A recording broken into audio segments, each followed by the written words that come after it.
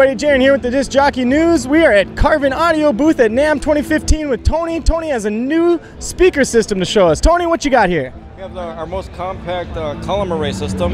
It's designed for smaller applications and compact DJ type of work. What we have here is an active subwoofer, which also powers the passive subwoofer as well as the tops. Okay. Amazing. Can we take a peek at the back?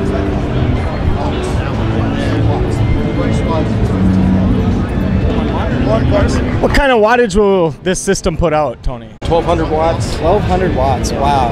This is Jaren with the Disc Jockey News, Carvin Audio at NAMM 2015.